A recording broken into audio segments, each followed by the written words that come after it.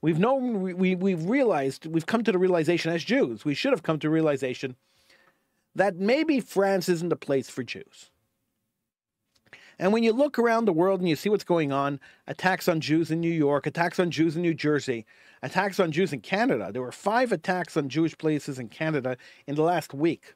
School bus burnings, to attacks on a synagogue, to attacks on a Jewish day school. And of course, graffiti scrawled all over the place, from Free Palestine to We Are Hamas to Hamas is coming to get you. One has to wonder why people are still choosing not to move to Israel, why people are still choosing to live in a dangerous environment.